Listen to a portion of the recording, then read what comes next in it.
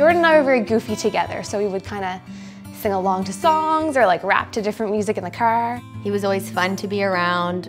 It always made you laugh. Always had a big, big smile on his face. If you met him, you would always remember his smile. Jordan was, generous with his time, and he always wanted people around him to be okay. He was very kind.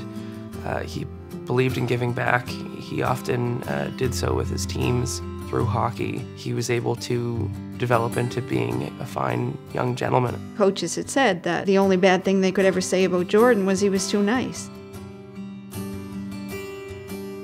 He started at a very young age skating and just kept going and didn't stop.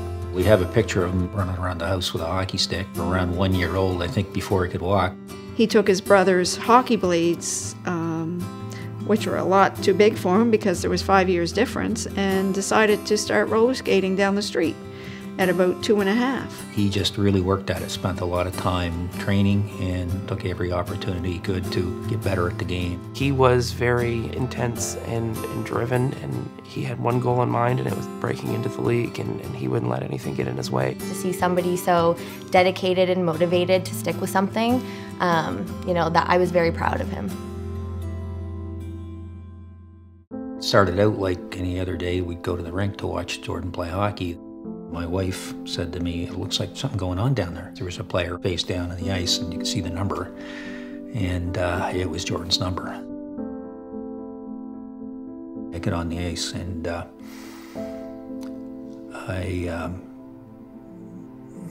looked in his eyes, and I knew there was something desperately wrong. So I just grabbed his hand and said, "It's okay, Jordy, Dad's here." After a period of time, we're told that that we could go into the emergency room, that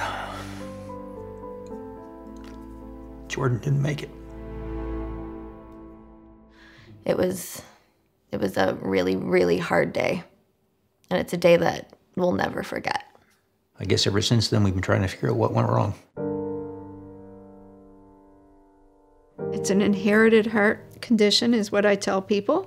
Unfortunately, he got the gene. ARVC, it's definitely a mouthful. It's arrhythmogenic right ventricle cardiomyopathy. From what I've learned, it's something that is known as a silent killer. It is something that's not easily detectable unless you're looking for it specifically, which I think is why it wouldn't have popped up in Jordan's regular routine checkups. It was an absolute shock that, as far as we knew, he was as healthy as anybody could possibly be. Somebody can have this condition, and oftentimes they won't know it until something catastrophic happens, and that's the scariest part, is how do you fix that? Around the 1 year mark, we wanted to celebrate his life, and my cousin and I were brainstorming and came up with a one-day tournament that saw teams play and compete and fundraise to both honor Jordan, play the sport that he loved, and have a happy day that in the end can help people who are affected by these sort of diseases. It came together in a way that was much, much more successful than I had ever imagined. I think anybody had ever imagined. We have been working through the QE2 Foundation to have the funds directed to research into inherited heart disease.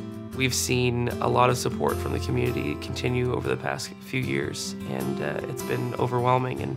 And seeing the funds that we've been able to raise each year, we're exceeding the year before. We've established the Jordan Boyd Foundation. We've got a scholarship fund, but beyond that, we have two things that we're also trying to advocate for, which is research and awareness. I knew nothing about this condition before it happened to us, so I can only assume that a lot of other people don't as well. Families have reached out to us saying that their children have found out that they had the same heart disease too, and they would have had no idea had they have not heard about Jordan's story. Jordan was very humble. He didn't like a lot of attention, but he'd be proud of knowing that his name and his story is able to help others. I think he would want us to take this and try and make a difference for other people. Being a heart hero is very fitting for Jordan. Hopefully, bringing awareness to it will help other people not have to go through the same thing. I know that Jordan would be the ringleader out there, saying, "Wow, Mom, this is awesome." I think that, he's looking down on us, and I think he'd have a big smile on his face.